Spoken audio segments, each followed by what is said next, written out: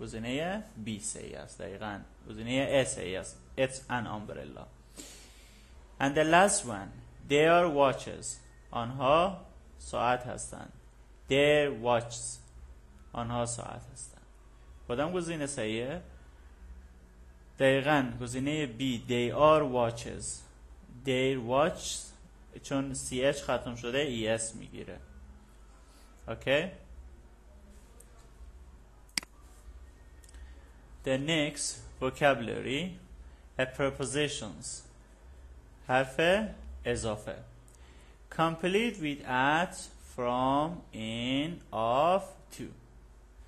جملات تکمیل میکنین همراه با یک حرف اضافه. چی باشه؟ مثلا یا at باشه، یا from باشه، یا in باشه، یا of باشه، یا to. مثلا go to page 74. برو به صفحه 74. I am in Japan. من از ژاپن هستم. یا میگم I am from Japan. من از ژاپن هستم. Nice to meet you. از ملاقات شما خوشبختم. What's bonjour in English? bonjour به انگلیسی چی میشه؟ Look at the board. به تخته نگاه کن. Okay? And please turn off your mobile phone. لطفاً موبایل خود را خاموش کنید. Okay? In here we have verb phrases. verb phrase داریم. چیزی که از شما خواسته match the verbs and phrases. افعال و فعل‌ها با هم دیگه وصل میکنین شما. Close your books. کتابا خربسته کنین. Close your books. کتابا خربسته کنین.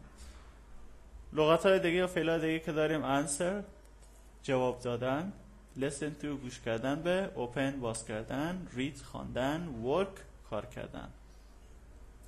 چیزی که در این قسمت داریم the text in pairs متن میشه، in pairs به صورت دو نفری، the CD میشه، the door دروازه، the questions سوالات.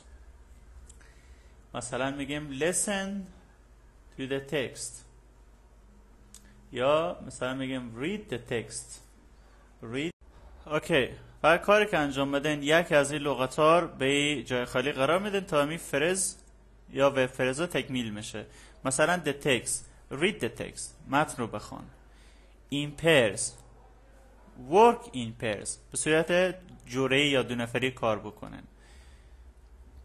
the CD